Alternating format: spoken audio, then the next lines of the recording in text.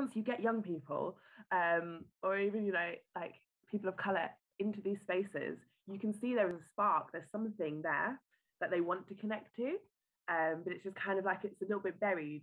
But I definitely feel like it does get sparked.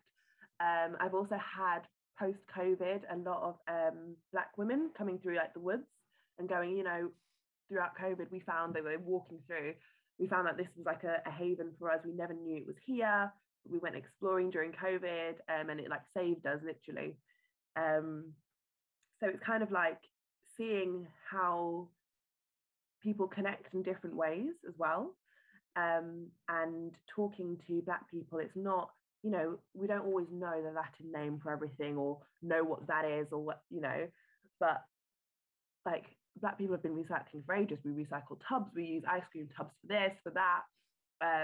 You've got your grandma who knows every like herb going or every like plant going, and it's that which is so ingrained in us and so like innate, that we just have to tap into. So when you have these conversations with people, it's not like, it's not, wildlife can seem like such a far away thing when you are in a concrete jungle, but you know, we are wildlife, and our ancestors would be working the land, would know the land, and like even our grandparents like have that connection. And it's not always how maybe white people would connect with knowing everything, all the plants names and blah blah blah blah.